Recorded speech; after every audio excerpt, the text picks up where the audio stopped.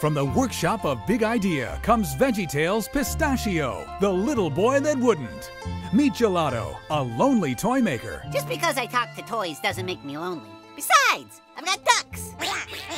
And his assistant, Cricket. I am not a cricket. I am a caterpillar. Well, that is only half true. Kind and honest, Gelato had no children he could call his own. So one day, he decided to carve a little boy out of wood. I will call you Pistachio. You're not the boss of me. I'm your father, Gelato. You need to listen to those who love you the most, your parents. Why should I listen to my parents? Oh, I've got a bad feeling about this. And when the listening stops, the trouble starts. No need to listen to your dad, you know enough. And here's your opportunity. The Waterfront Carnival.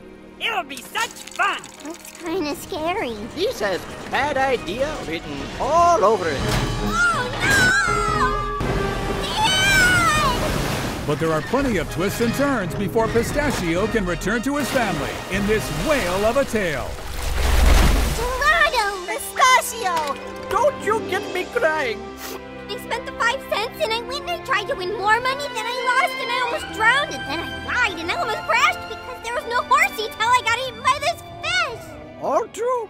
So children, please listen to your dads and mamas as they tuck you in your footy pajamas. You know what I'm saying?